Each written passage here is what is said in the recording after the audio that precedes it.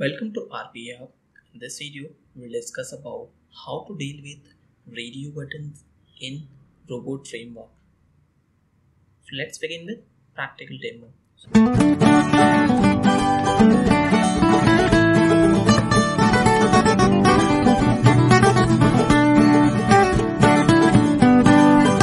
Whenever we are using write, we have to create a test case for this. So let's say I'm creating radio button as a test case name, and when I click on create a test case, this form will be, or tabular input form will be available for me.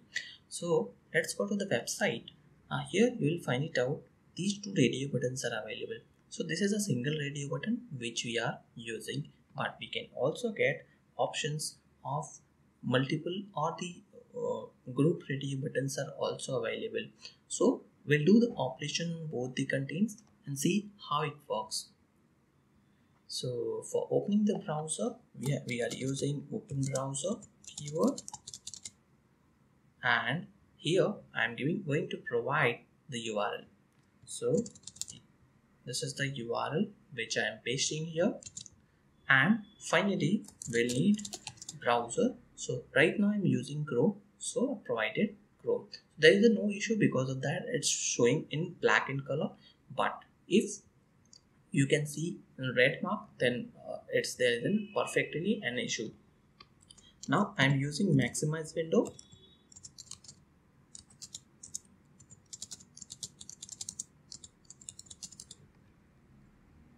Now this will help you to maximize our browser tab. Now here I am using select radio. When you press Control space, then you will find it out. This option is available here. What we can do here, we are providing the name of radio and the value which we want to select it. So let's go to this tab and inspect element. For inspecting an element, we have to just click on this and select this. You will find it out. The name is opt radio and the value is male. So let's select the second option. It means female. I want to select a second option. So I'm just copying and pasting it to here, and then value is female. Perfect.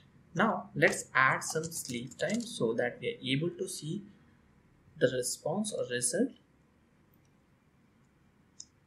Here I am giving sleep time as a 3 seconds, and finally close the browser.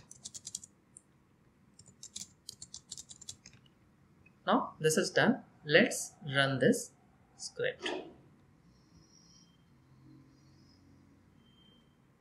This will launch the browser, then it will maximize the window, and you can see it selected female and then it's closed. Let's see how to deal with multiple radio buttons. So for dealing with multiple radio buttons, again we do have same set of example here. We will need this options to be selected. So here I'm inspecting the element, and from here I'm hovering the contain, and this, let's see. So again the same name is available here as well. When I am selecting, inspecting the element, name is opt radio.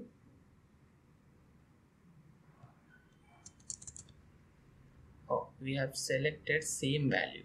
So let's do this for this one and check the name. What is the name available for this? It's gender. Gender is a name and value is male. So let's select male this time. So I'm changing the value, gender, and value is male. I've added here 3 seconds. Let me add some more rows for the next part. Now we do have second options of age. Let me select this one and here I am selecting age as a gender,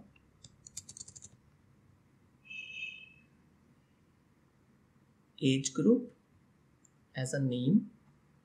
So select radio button here as well.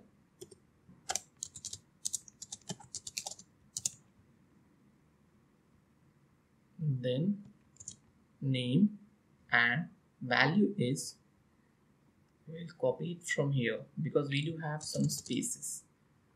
So now this is done. Let me add some sleep time.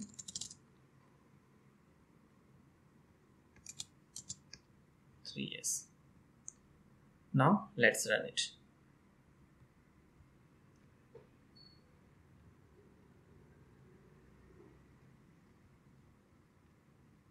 Now you can see browser is selected mail and selected 5 and 15 group, and then browser is closed. So this is how we can deal with our radio buttons in robot framework. We can also have several other options like